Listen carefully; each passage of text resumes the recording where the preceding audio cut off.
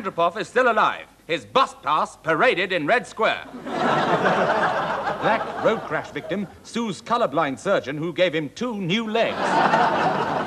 Mrs. Thatcher filmed secretly while recovering from her eye operation. The Women's March for Jobs and the Women's March for Cushy Jobs.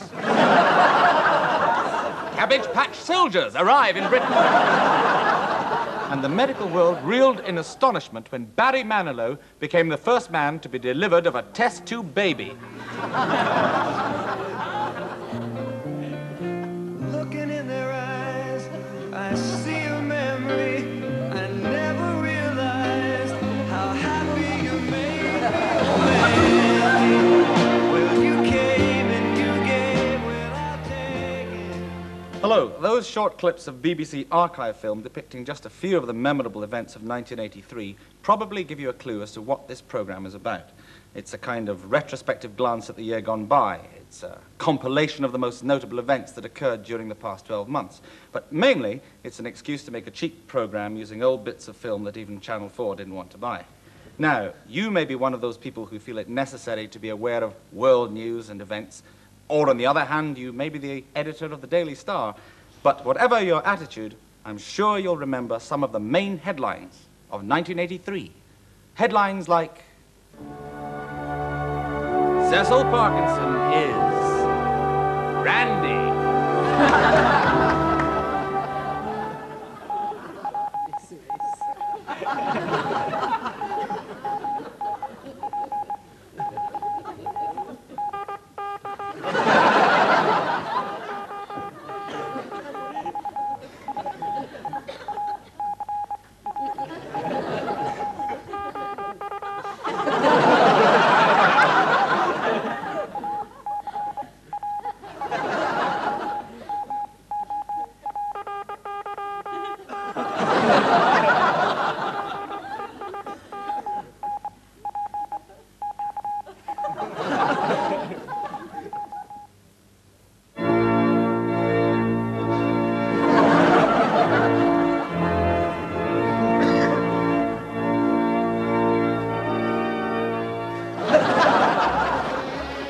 Welcome to the bracing backwaters of Berkshire, where 72 of Mother Nature's most beautiful women have gathered to try and secure that most coveted of titles, Miss Greenham Common, 1983. Some of the contestants have traveled here from as far away as Regent's Park Zoo, and the air of expectation is electric. One novel aspect of this year's glittering contest is that the girls parade wearing their swimsuits, national costumes, and evening dresses all at the same time. The judges have now adjudicated, and now 7 excited finalists are chosen to go on to the grand final, where the selectors will be looking for personality. Miss Abattoir, have you got any personality? No. No, of course not. Who will win this prestigious title, along with a personal check for rabies and a year's supply of chemical toilet cleaner? And here she comes. Yes, it's the favorite, Miss Halitosis. Congratulations. Well done. And...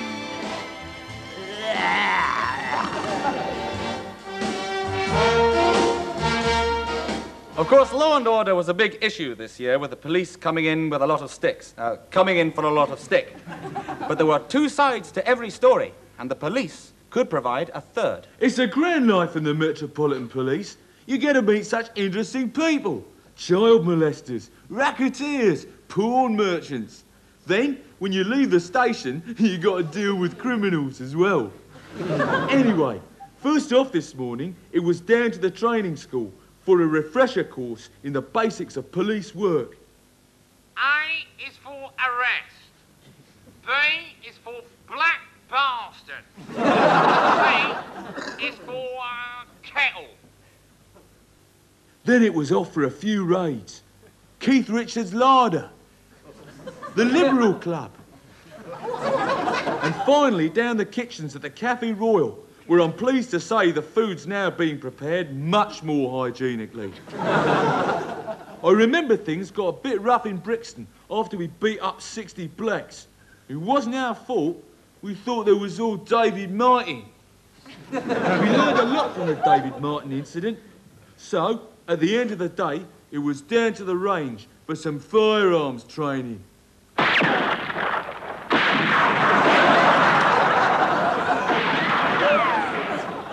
No loose ends to that case. Another criminal brought to justice. And for the police, another shattering triumph. Well, it was a mini, actually. But the police are only human, I think, and could be baffled. Perhaps the biggest and as yet unsolved mystery of 1983 was the strange disappearance of Wonder Horse Shergar. A priceless example of equine breeding, not just because he was the only horse ever to be born with red legs, but also because his value at stud was second only to that of Warren Beatty. Shergar was kidnapped late at night by a person or persons unknown, but the Labour Shadow Cabinet strongly denied the accusation. Minutes after Shergar's disappearance, the local police chief was on the job when he was disturbed by a phone call. Excuse me, darling. Damn telephone. What? Was Shergar kidnapped? Very well, Sergeant. Round up the usual suspects. Sir, we can't raid every Chinese restaurant in the country. The police were baffled by the kidnapper's motives. Was Shergar taken by someone who needed the thrill of an excellent ride? By someone who simply wants to show off? Or, as some of the racing fraternity suspect, did Shergar plan the kidnap himself because he didn't like the look of his new jockey? Every avenue of inquiry came to a fruitless end. It was as though the earth had opened up and Shergar had been swallowed by Belgian coal miners. Shergar's disappearance soon captured the attention of the general public, and in the first few weeks, hundreds of apparent sightings were reported to the police. But most of these turned out to be Princess Anne. And of course, there were cranks. Can I help you, sir? Are you the man in charge of the missing Shergar case? I am. Who are you? I'm Shergar. So you're Shergar, are you? Yes. Well, you've got eyes on the side of your head, so better just check your hoof prints. But forensic tests proved that the crank was not Shergar. Apart from the moustache and national health spectacles, the police noticed that he was about 2 feet shorter than Shergar, even allowing for the circumcision.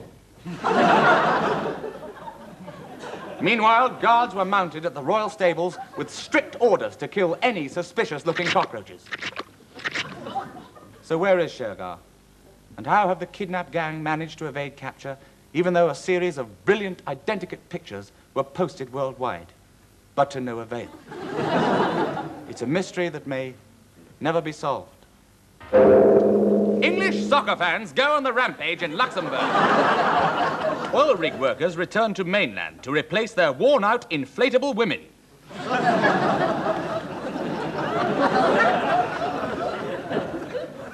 Pay increase announced for Glasgow lavatory cleaner. The Prince and Princess of Wales entertain the Prime Minister of Japan. Back from Africa, Queen Elizabeth shows effects of staying out too long in hot sun.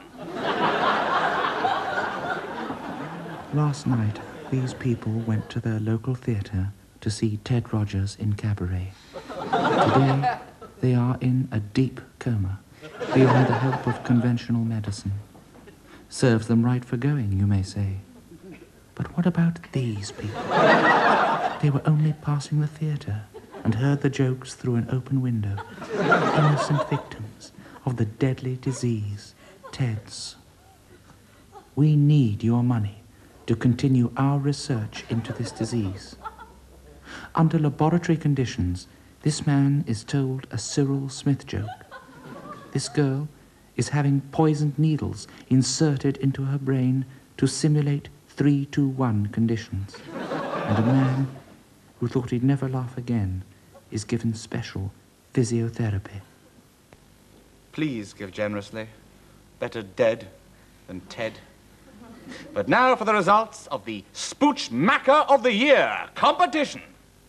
Spooch A, Ronald Reagan.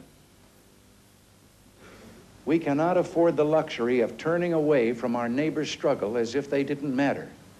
If we do turn away, we'll pay a terrible price for our neglect. So let me put it bluntly. Spooch B, Cecil Parkinson. We don't regard the alliance as our enemy. We don't like the alliance. We regard the real threat to this country and the real threat to us as the Labour Party. Spooch C, Ronald Reagan again. They are arming, training, supplying, and encouraging a war to subjugate another nation to communism, and that nation is El Salvador. The Soviets and the Cubans. Spooch D, Arthur Scargill. I'm not prepared to quietly accept the destruction of the coal mining industry, and nor am I willing to see our social services utterly devastated. Spooch E, F, G, and H, Ronald Reagan yet again. And we must never forget that here in the Western Hemisphere, we are Americans in every country from pole to pole. And the winner again, Spooch I.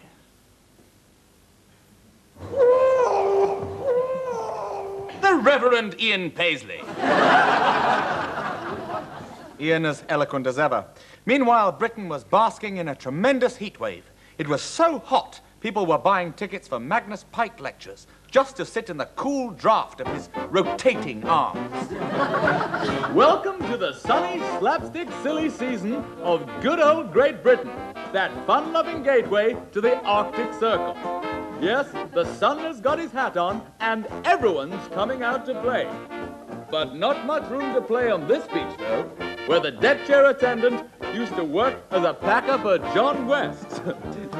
And here's another holiday pair, jostling for position. Anyone for tennis? Whack! There's one in the eye for the umpire, or two if he's lucky. Hello. Here's a handful of guys hoping to get a handful of our titular tennis player. Let me through. I'm a Prince of Wales. Yes, as the silly, screwy season of sunshine hots up, the ladies have a problem cooling down. But not this one. She's rich enough to hire her own mobile air conditioner from Dr. Bernardo's. While the rest of the heat-crazed masses simply frolic under the corporation showers. What loonies, what locos, what pillars. Whatever the heat, we've still got to eat. And along with the summertime spree of slapstick comes the saucy shoplifters. But not in this Tesco store, where the daffy rule is that shoppers must leave their personal belongings at the checkout. What a cheek. Hey, madam, if you're not going to buy those melons, will you please put them back? Forsooth, the plot thickens as a couple of sneaky store detectives keep an eye on our stark naked shoppers through a two-way mirror. I say, what's he got there, darling? Little balls.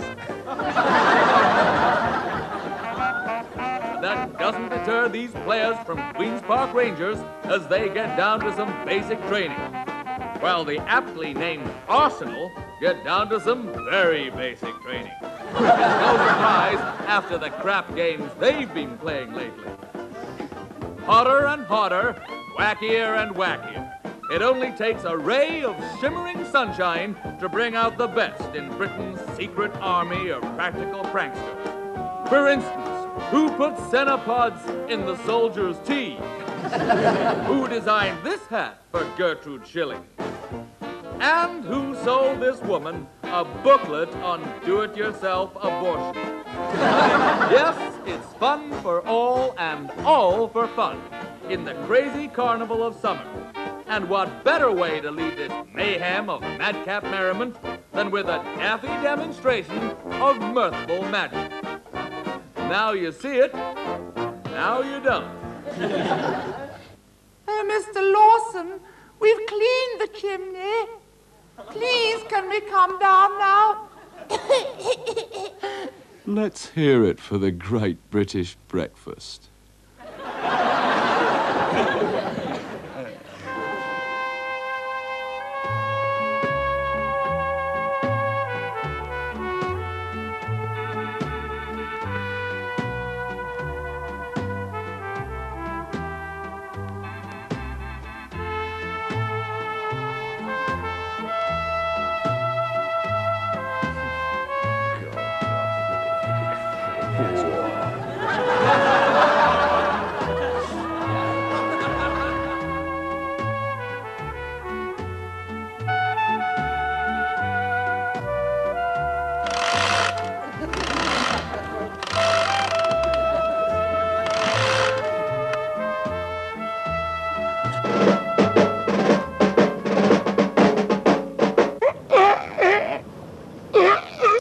In employment, the government stuck to their policy of real jobs, which meant one man doing the job of 10. Some organisations were criminally undermanned, none more so than the waterworks and sewage industry, who were on strike in February. Ted Hurd, the moderate shop steward of a typical British sewage plant, put his case to the country. There's just the 8 of us running this whole sewage disposal plant, and it's hard graft, no mistake. After an 18-hour shift underground, we come out of the tunnel feeling like we've just sat through a Richard Attenborough after-dinner speech. That's my mate Brownie. He used to be Britt Eklund's milkman, but doctors told him to find a less strenuous job. And that's me, being carried out by 4 lads from quality control. I've been working on the Turkish restaurant pipes for 3 shifts on the trot. I've done my best to get conditions improved for the men, but all I've managed so far is to win a dispute over washing up facilities. But I feel there's still room for improvement. I try to have regular meetings with management, but it's a waste of time. The Tories have pulled a fast one on us. They've put an ex-Japanese war criminal in charge of the works, and he can hardly speak a word of English. He's not interested in our grievances. He just keeps repeating his favourite joke about promotion prospects in sewerage and how there are plenty of big jobs floating about. Sometimes I call a union meeting to discuss our tactics for the next round of pay talks. And believe me, some of my members can get very steamed up at times. Another thing that makes me fume, apart from the materials we work with, is that we don't get compensation for industrial injuries. Take Charlie, for instance. He never received a penny from the time he fell over and dislodged his Arthur Scargill wig. To sum up, I'd say we want a better deal for our members who work in sewage. We're just fed up of being shat on.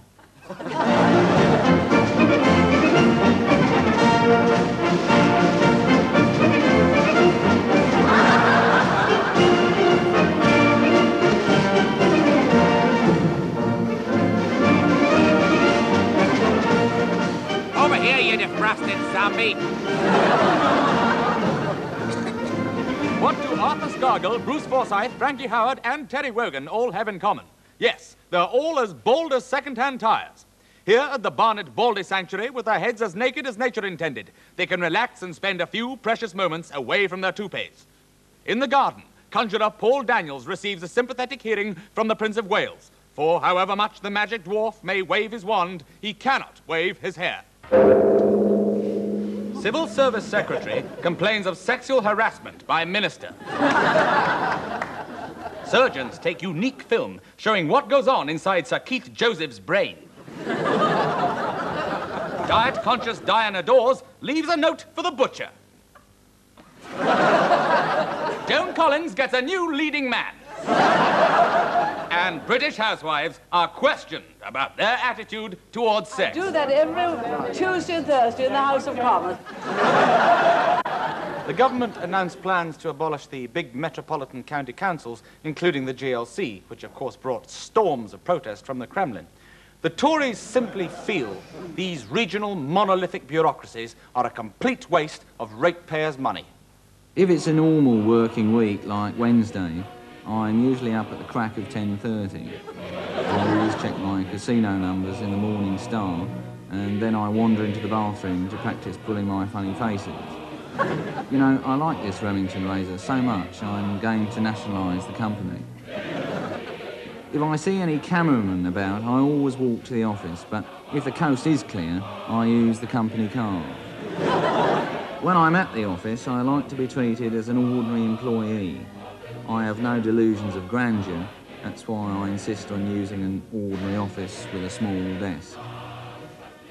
As leader of the Labour-controlled GLC, I have to rely heavily on my friend David. He's teaching me how to read and write. David reckons very soon I'll be able to write my name in joined-up letters. The telephone never stops ringing. Usually it's some lesbian action group desperate for a grant to help buy more batteries. I used to get lots of calls from my next-door neighbour complaining about my pet lizards crawling up her lavatory bowl, but I bring my lizards to work with me now. It's against the rules, so I have to keep them hidden.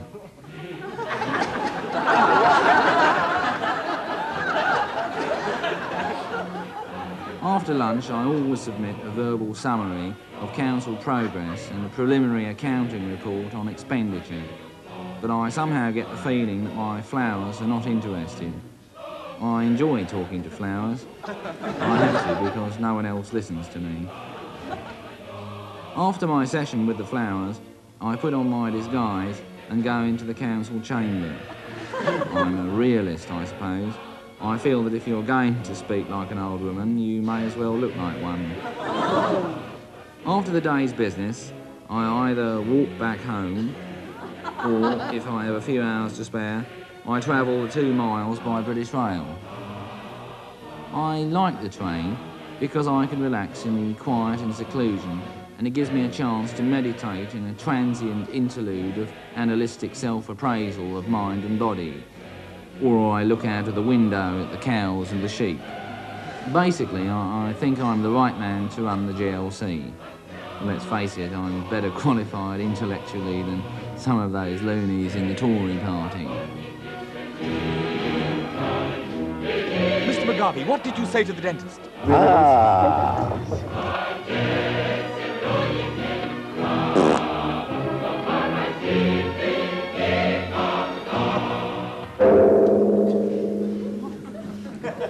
Catholic parents demonstrate the only form of contraception recognized by the church. Birthdays. It's a super scale extrix for Prince William. Strathclyde Transport introduced first genuine door-to-door bus service. British scientists demonstrate new robot civil servants. Neil Kinnock becomes Britain's champion sperm donor. Hope regrets sending his hat to a cheap laundry. Well, as they say with that sort of inflection which means, right, that's your lot, that's 1983. I think you'll agree that I've attempted, and very successfully, in my opinion, to present an accurate and unbiased picture of the year's events. And I think any intelligent audience would agree with that. Because you are intelligent, aren't you? Yes! It only remains for me to offer you my sincere wishes for a very happy new year, and also to give you the address to which you can send your complaint. What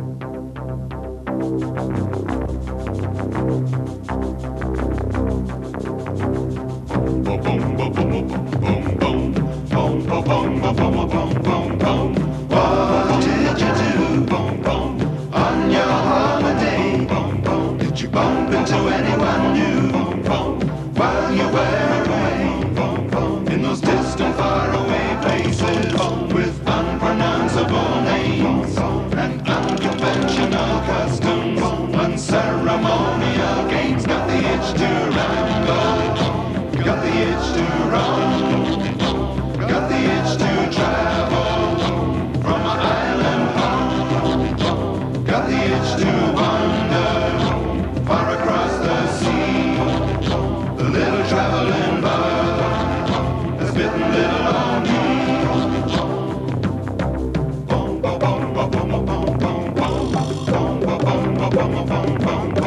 What did you learn when you were away?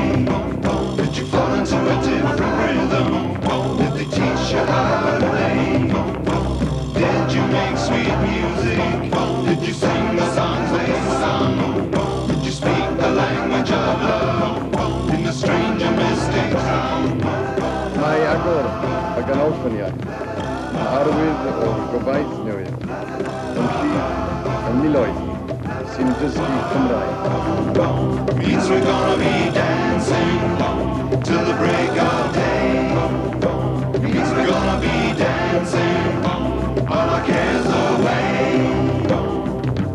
Gotta dance, dance, dance. Everybody gotta dance, dance, dance. Gotta dance, dance, dance.